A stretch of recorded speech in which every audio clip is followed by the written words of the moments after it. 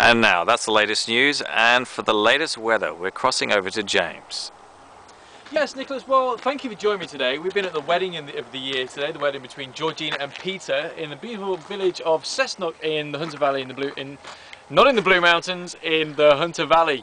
Yes, Cessnock in the Hunter Valley. Now, the sun is setting over the Hunter Valley today. It's been a very chilly day, but a glorious day, not a cloud in the sky. It's only been a high today of 14 degrees. Now, the evening is going to get progressively cooler, down to 4 degrees this evening, so make sure you wrap up warm now. And you'll be treated tomorrow to such a beautiful day, similar to today. So I'll leave you here. I'm just going to have my glass of champagne at the reception, and I'll leave you examining and enjoying the vistas of Cessnock. Thank you, James, for another insightful weather report. Whatever. Weather schmather.